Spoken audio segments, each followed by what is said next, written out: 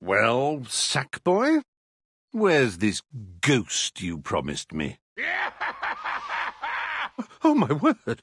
There it is! There must be a logical explanation for this. Lights! Ah, as I expected. That's not how you use logic gates. Let me show you how. The simple logic gates are in your Gadgets page. Let's start with the AND gate.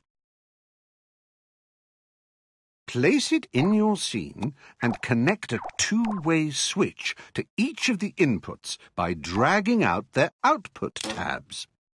Oh, and the output of the AND gate goes up to that creepy-looking chandelier.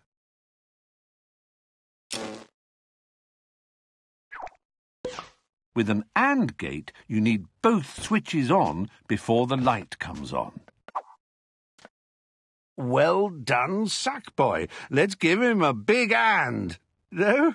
AND? No. Oh, all right, then.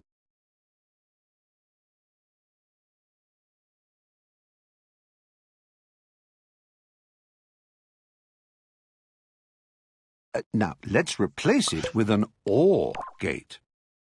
Go ahead, slap it right on top, and the AND gate will be replaced immediately. Now, with an OR gate, you need at least one of the switches on. You can tweak the OR gate to change how many inputs it has.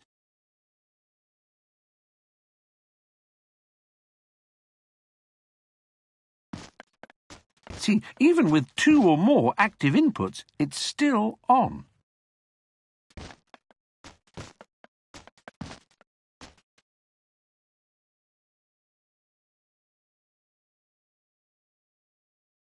Well, this might not be what you expected. To solve this logical fumble, there is the XOR gate. The XOR gate only goes on when one and only one of the switches is on. There's nothing confusing about that.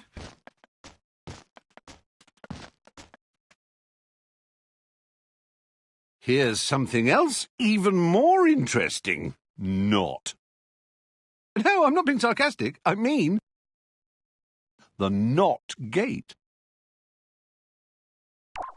This reverses whatever the input signal is. On goes to off, off goes to on, and, well, that's it. Nothing supernatural about that. All perfectly rational. Whoa! Good heavens! Sackboy! Sackboy? Sackboy!